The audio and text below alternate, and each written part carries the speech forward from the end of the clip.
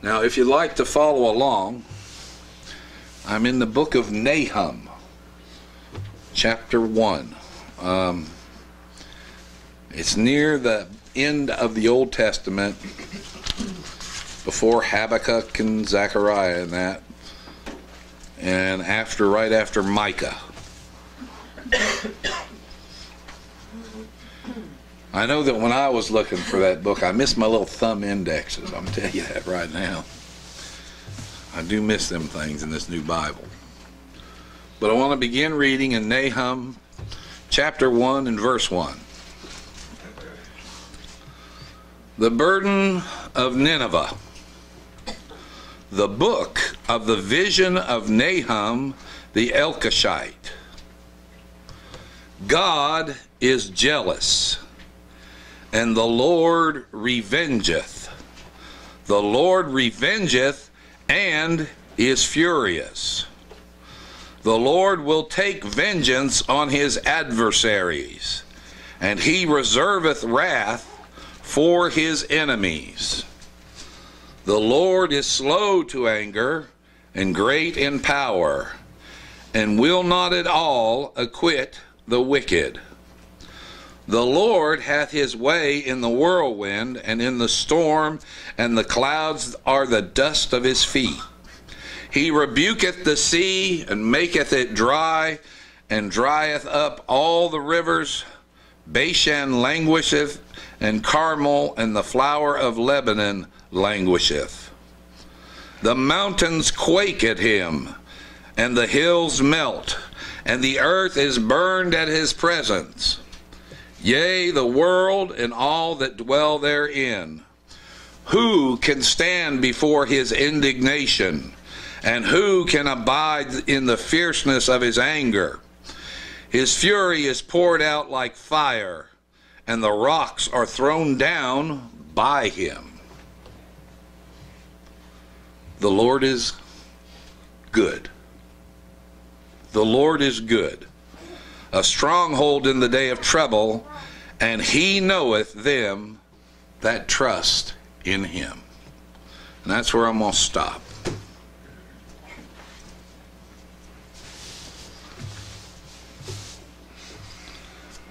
The burden of Nineveh, the book of the vision of Nahum.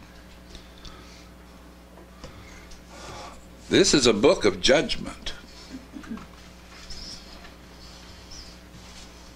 Now, there are many opinions of when Nahum actually lived and he prophesied.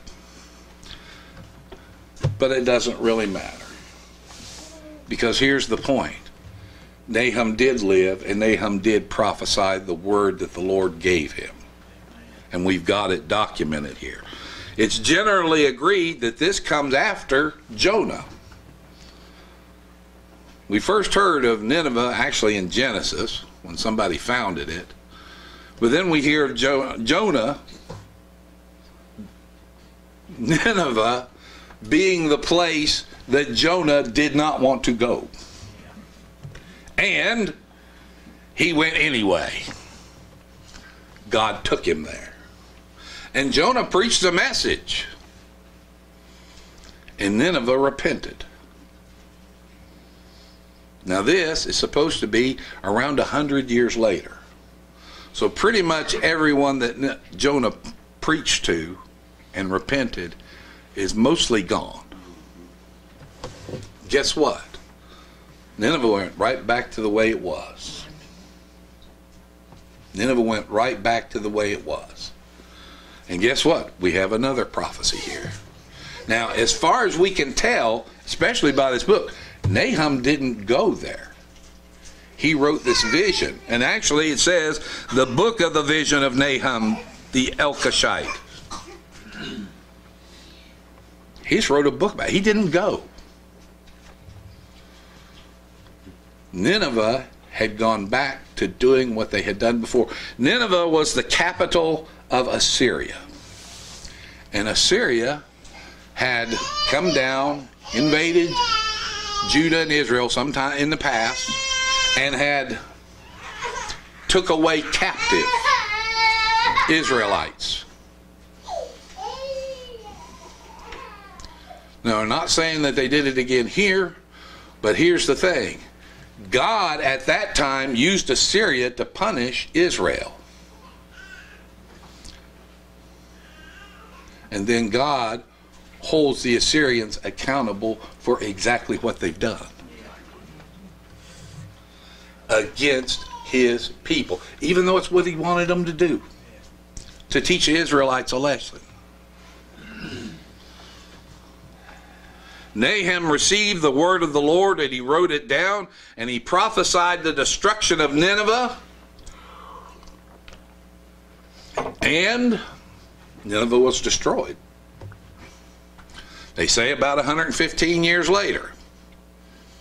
But part of Nahum's prophecy was, the Lord is slow to anger. The Lord is slow to anger.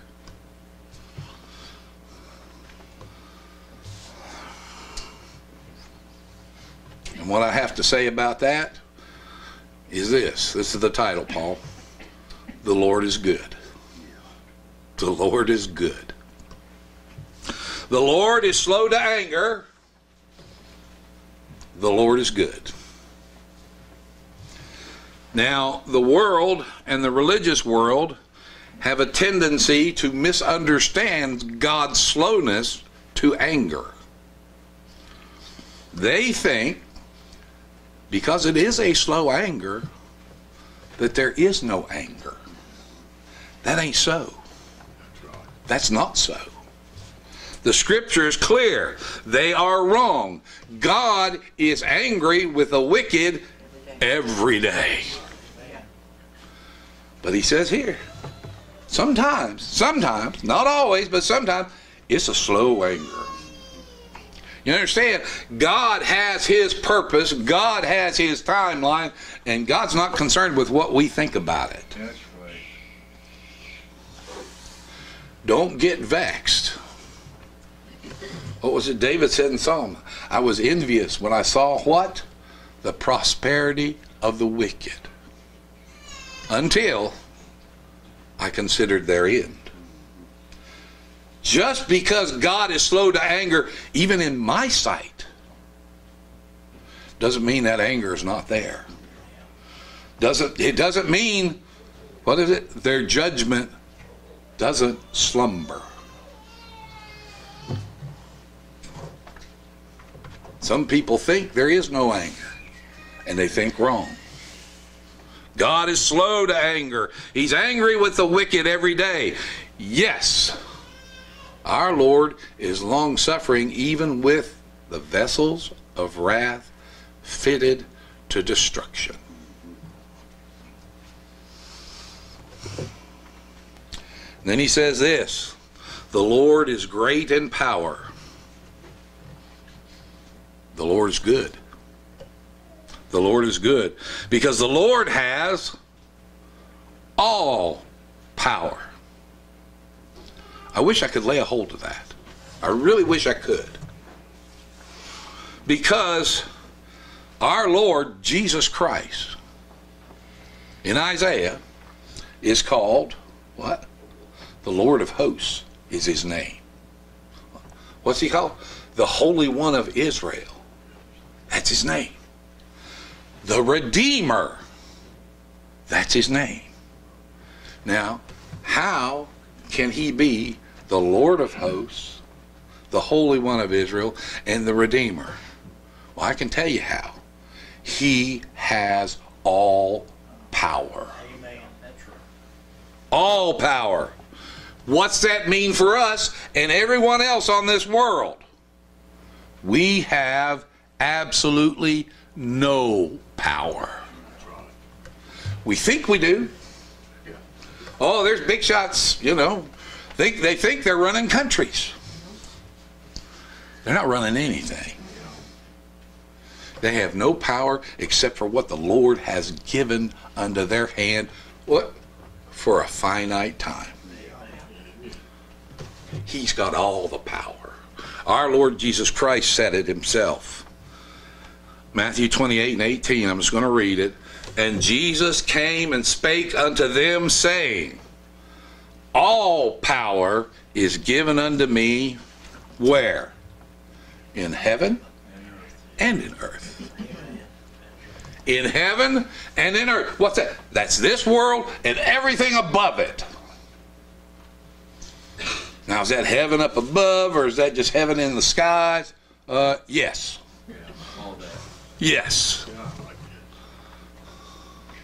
Our Lord Jesus Christ said that as a man standing on this earth.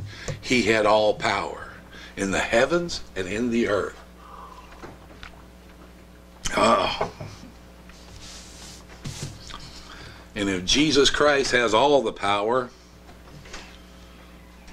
Satan has none, except what the Lord allows him to exercise. Any power anyone else has or thinks they have is an illusion or a delusion on their part. Because I can tell you this, I know a lot is made of this, okay? Pharaoh hardening his heart doesn't stop the one who holds the king's heart in his hand from turning it whithersoever he will. We can't stop God. I don't want to. I'm afraid sometimes I'm getting in the way. And I don't want to get in the way because he will put you out of it. Yes, he might push you down. Yes, he might knock you down. Yes, he might let Satan tempt and test and give you boils, and you're sitting on top of a dung heap, scratching your boils with the scraps of a pot. It's what he did to Job. The Lord turns that heart whithersoever he will. And then this is one of the statements that just kind of grabbed me when I was reading this. This in verse 7. The Lord will not at all acquit. And it says the wicked. And what do you say to that? Say the Lord is good. The Lord is good. Now, I noticed in verse 3 here, he says he's slow to anger and great in power, and all three of these are connected together. But it says, and will not at all acquit.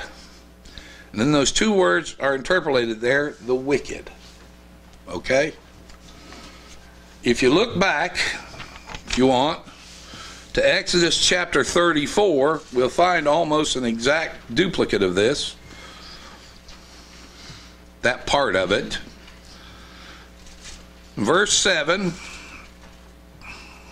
Well, verse 6, I'm going to read.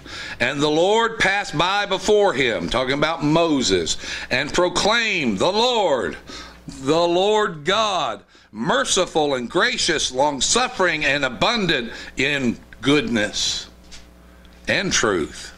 In verse 7, keeping mercy for thousands, forgiving iniquity and transgression and sin, and that will by no means clear the guilty. And the words, two words there, the guilty, are interpolated. Visiting the iniquity of the fathers upon the children's children, unto the third and to the fourth generation. And here's the thing, after you read something like that, after Moses saw something like what happened, and Moses made haste, bowed his head toward the earth, and worshiped. Why? Because the Lord is good.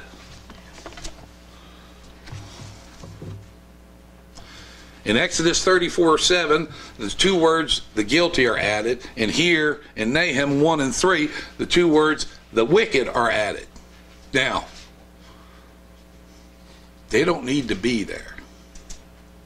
These words, and I look, these two are actually worded exactly the same. I assume Nahum was quoting Moses. But it doesn't matter. He was quoting God.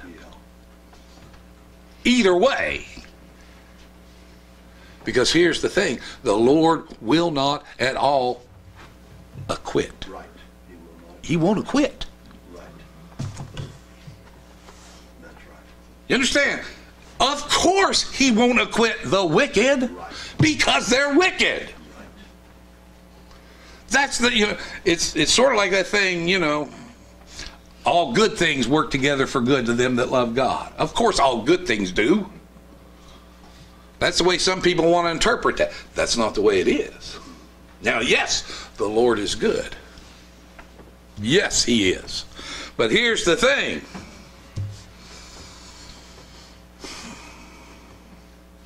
Those words are added in, and I think they're added in for us, because we forget and sometimes don't realize that in Christ, we, believers, all the saints of God, are not wicked. Are not, from Exodus 34, guilty. We're not. And I think sometimes the religious hate this, because here's the thing.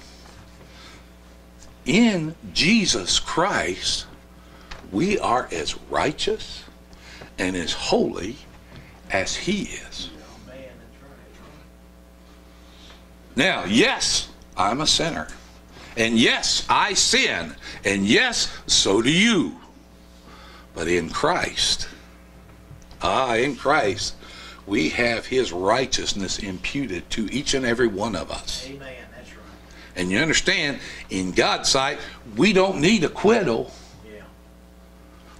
We're not wicked. Right.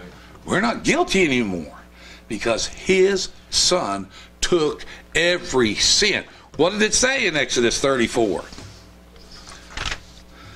Keeping mercy for thousands, what? Forgiving iniquity and transgression and sin.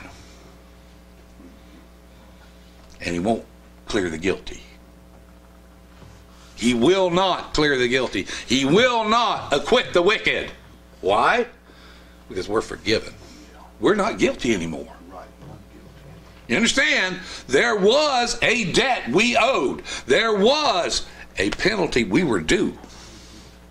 And the penalty for sin is death. And Jesus Christ paid that penalty as a substitute for every one of his children. God's not going to acquit us. We're not guilty. You know why? Because the Lord is good. The Lord is good.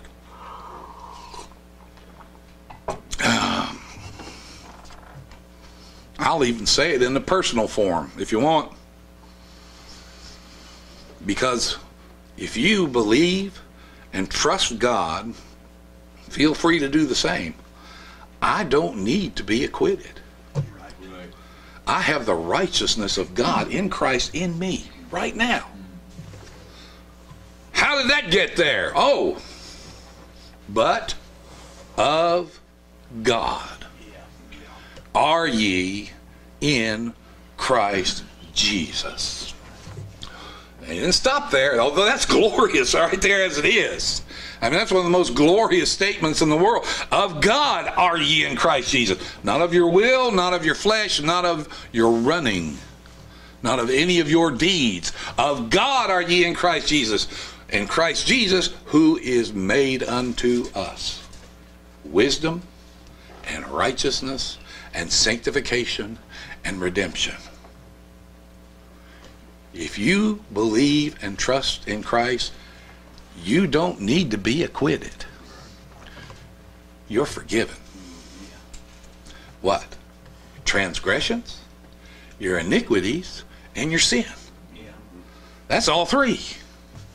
And everything in between. Our sin debt is paid in full because our Lord paid it in full. He died the death that we couldn't die and survive. We could die, but we wouldn't survive. And we could die, and it wouldn't satisfy God. And that is who has to be satisfied. And there is no forgiveness of any kind without the punishment of sin. Right. And transgression and iniquities. Our sin debt was paid in full, and the righteousness of Jesus Christ is imputed to us, what? By God. Amen. You know? Believers are not going about to establish their own righteousness. Believers have been given the righteousness of Christ. The Lord is good. And if you want to, you can read the rest of this verse, the rest of this whole book. He rebuketh the sea, the Lord is good, and maketh it dry, the Lord is good. And drieth up all the rivers, Bashan languisheth, and Carmel, and the flower of Lebanon languisheth, the Lord is good. The mountains quake at him, and the hills melt. The earth is burned at his presence, yea, the world and all that dwell therein. The Lord is good. The Lord is good.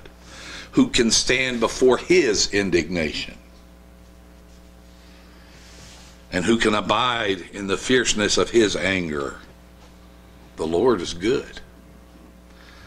His fury is poured out like fire, and the rocks are thrown down by him. The Lord is good. And that's what he says in verse 7. It just seems like a really strange verse to throw right in the middle of this chapter. Right in the middle of this beginning of harshness. Because never forget, no matter what is going on, no matter where it is going on, the Lord is good. Yeah. The Lord is good. Say, how often is the Lord good? Always. Always. Because understand, the Lord is good, just as good in Nahum 1 through 6, chapter 1 and 1 through 6, as he is in chapter 7. I mean, verse 7, excuse me. He's just the same. Everything the Lord does is good. You know why? Because if the Lord does it, it's good. Whether you understand it or not. Whether you like it or not. Whether you feel that it's good or not. The Lord is always good. Walter's been preaching about Joseph. And through that whole thing, I love the story of Joseph. I love that thing. It's great. Joseph was hated by his brothers in the beginning of his account. Why? It doesn't matter why. But I can tell you this, Joseph spoke the truth and his brothers hated him. Amen, that's right. And guess what? The Lord is good. When your brother hates you, the Lord is good. When your brother loves you, the Lord is good.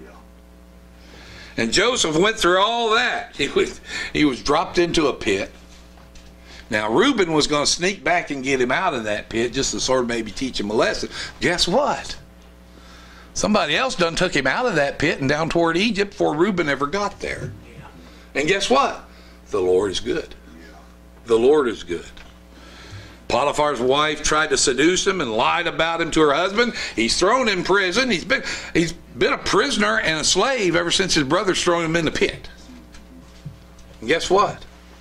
The Lord is good. Amen. And not only that, he tells us at the end, Walter talked about it, you meant it for evil, but God meant it for good. Yeah.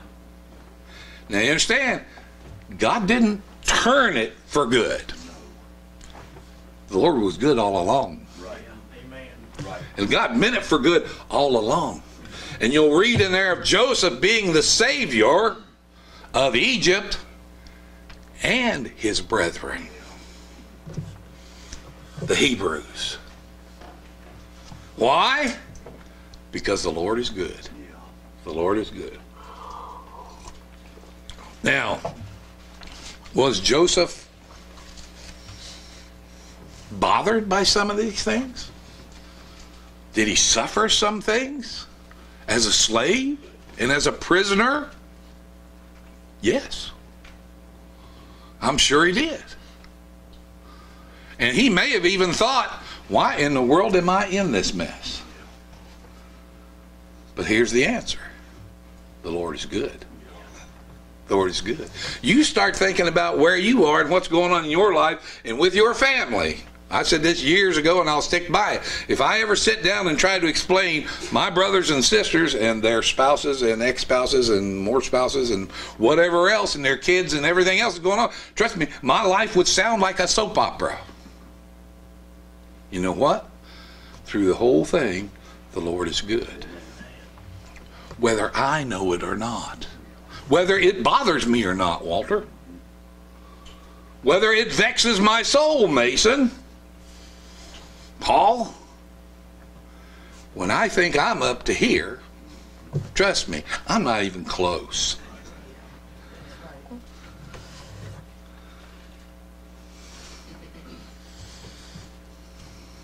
The Lord is good. He's good.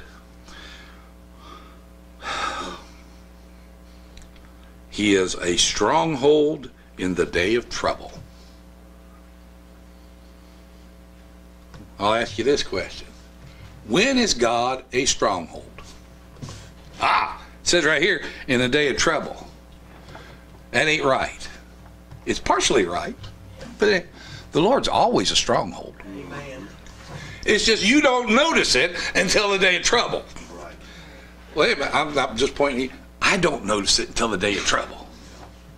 When everything's going fine, I'm fine. But you understand, if the Lord is a stronghold in the day of trouble, the Lord is a stronghold all the time. Amen. Because our God changeth not. Amen. The Lord is never weak. He's never looking the other way while something is bothering you. That's the way a lot of people preach it. Well, brother, you'd be better if you just prayed more.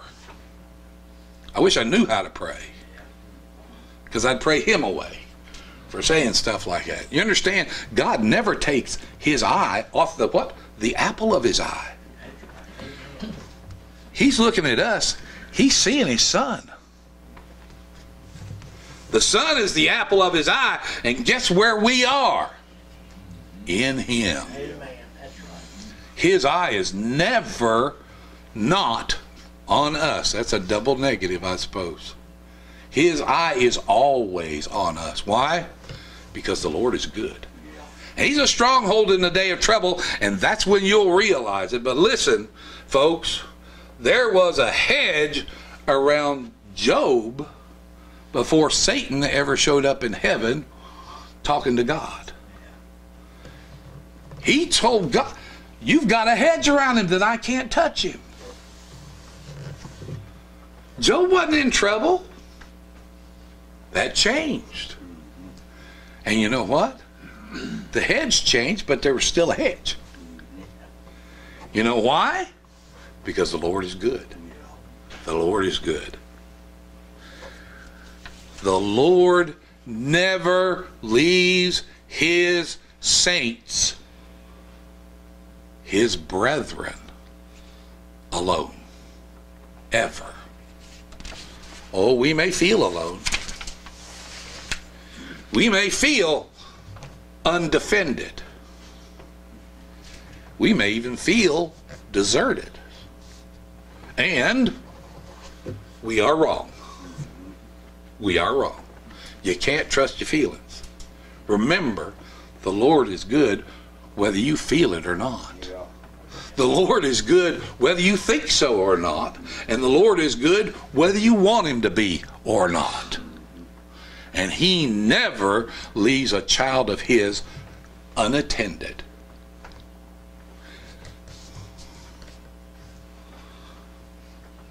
And the last statement, he knoweth them that trust in him. Amen. You understand, we've gone through all this. God is jealous. The Lord revengeth. The Lord revengeth and is furious. And he knows them that trust him. God is good. The Lord is good. He knows them that trust in him. And very simple thought here, the order that it's stated in. He knows them that trust him. It's not they trust him and then he knows. That's the way it's preached. That's the way it's preached. That's wrong. He knows them before they trust him. You understand? Our God changes not. What he knows now, he knew way forever. And in what he's going to know in the future, he knows now. And the Lord, here's the thing, the Lord knows them. He knows them. You understand? Every saint of God is known by God personally. Personally. He knows them. He has an intimate relationship with those that trust him. Because who the Lord knows, he has always known.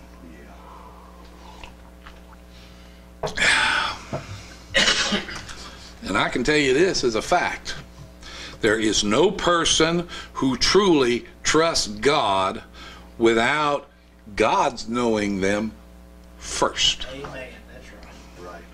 Yeah. He chose his people in his Son, the Lord Jesus Christ, before the foundation of the world. If you got a problem with that, you got a problem with the book, because that's what it says. I can't help you if you got a problem with the book. If you got a problem with God's word, guess what? It's your problem. It used to be my problem. Thank God, by his grace, and hopefully his continuing grace, his word's not a problem for me anymore. I recognize I'm the problem, not him. What does it say? By faith, the just live. Faith, his gift, by grace, to those whom he has given life by the power of his voice. Behold, there's a day coming, and now is, when the dead in Christ,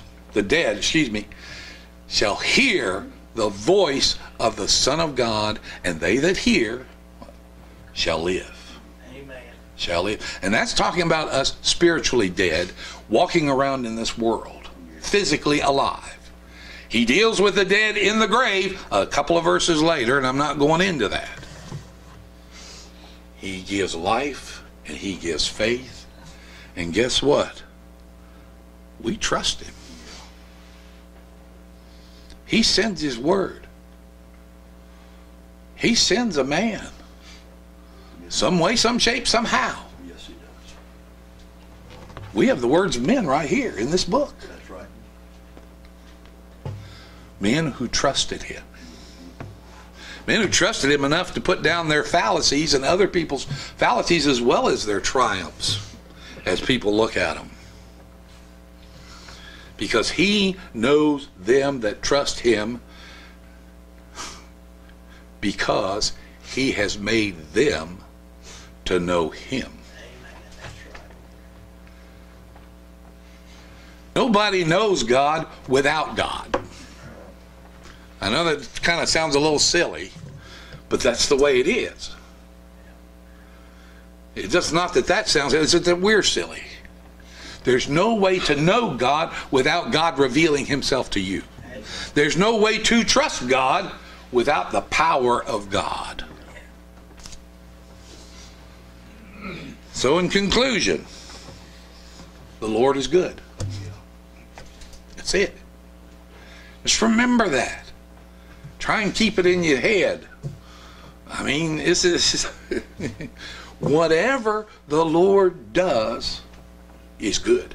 You Understand, the flood came and killed all that had breath in their nostrils, except the 8 souls by water and whatever was in the ark. And the Lord is good. The Lord destroyed Sodom and Gomorrah with brimstone and fire from the sky. And the Lord is good. Amen. The Lord spared Lot and his 2 daughters. And the Lord is good. Jacob have I loved, but Esau have I hated. The Lord is good. Amen. The Lord is good. It's not of him that wills, nor of him that runs, but of God that shows mercy. The Lord is good. Wait a minute. The Lord makes one vessel unto honor and another vessel to dishonor, well, out of the same lump. And the Lord is good. There are certain men crept in unawares, who were before of old ordained to this condemnation. Ungodly men. What? Turning the grace of God into lasciviousness, and they deny both God and Christ. And the Lord is good. Our thoughts, our emotions, our feelings, our desires, our wants never change God. Right. The Lord is good. The Lord is good. And man doesn't get to pick and choose what he wants from the Scripture, because the Lord is good. I don't understand. It's okay. The Lord is good. I don't like it. I know. Lots of people don't like it. But the Lord's still good. Like it or not. Aren't there evil acts? Yes, there are. And the Lord is good. Aren't there evil men? Evil men and seducers shall wax worse and worse. And the Lord is good. The Lord is good. Never forget this. It is all things that work together for good to them that love God, who are the called according to his purpose. Trust him. Salvation is of the Lord. The Lord is good. Trust him. Jesus Christ saves sinners. The Lord is good. Believe him. Praise his holy name. For the Lord is always good.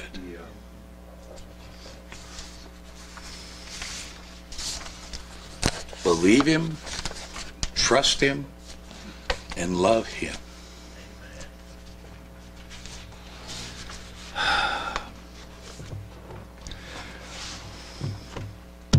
He is working everything out the way he wants. Our God is in the heavens. He hath done whatsoever he hath pleased. And the Lord is good. Rejoice. Take comfort in him. Trust him. He knows what he's doing. We don't. Our Heavenly Father, we're thankful for this time, this place. And we are very thankful, Lord, that you are good. And you have done everything for us in your Son, whose name blesses our souls. Savior, Redeemer, Lord of hosts, the Holy One of Israel, our Lord Jesus Christ, in whose name we pray. Amen.